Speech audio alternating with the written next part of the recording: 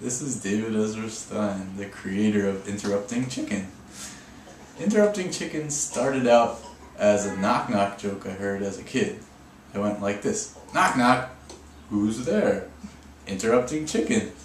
Interrupting Chicken, who? So, ever since I heard that joke, I had been wondering, who is this little chicken, and what does she interrupt? You know, what's the rest of her life like outside of this knock-knock joke? Then we come to the star of the show, the chicken. So I was probably sitting on a train or something, and I did 100 different drawings of the chicken to make sure I really was able to draw her character doing a number of different things, like surfing and wearing a tutu, reading the comics. Once I have the character, the drawing of the character the way I want it, I have to go to color and see what technique I might want to use for the finished artwork. So here's a really, really early chicken that's very textural and has a lot of brush strokes in it. And here we're starting to get closer to the technique I used in the actual book.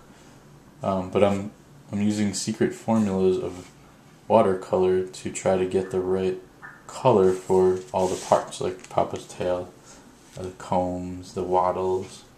When I first heard the news about the Caldecott Honor, I didn't even know that that was the day when they were announcing this. I was in my pajamas, I was going to eat some oatmeal with my family, and I got this call, and they said, "Hey, we're in San Diego, this is the Caldecott Committee, we're all here, and we wanted to let you know that you won a Caldecott Honor." And as soon as I heard the word Caldecott, I kind of froze, and I just said, "Are you kidding me?"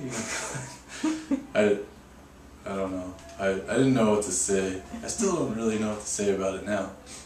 But it's really exciting that so many people will be able to see my work, and something that I created in a little studio is out there for all the world to see. So that's one of the best things about being an author in general, is that you can do something very personal and then lots of people might see it.